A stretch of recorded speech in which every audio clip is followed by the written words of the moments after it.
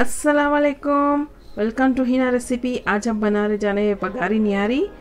चलिए शुरू करते हैं। आधा कप ऑयल डालेंगे, फिर हम इसमें आधा कप आटा डालेंगे। इसे हम धीमे आंच पर भून लेंगे, अच्छा ब्राउन हुए जब तक भुनेंगे।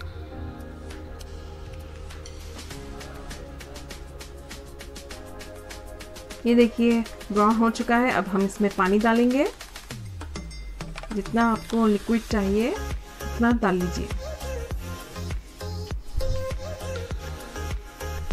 इसे हिलाते जाइए थोड़ा थोड़ा।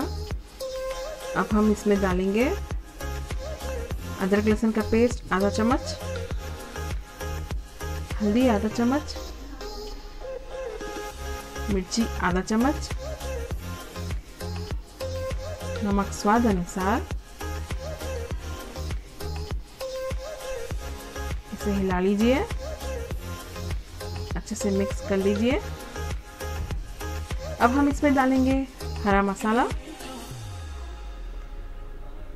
कड़ी पत्ता,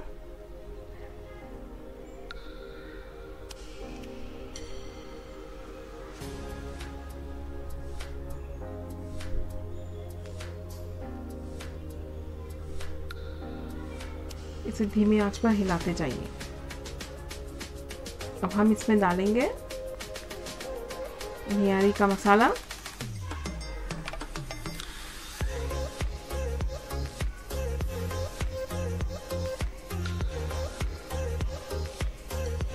इसे थोड़ी थोड़ी देर तक हिलाते जाइए।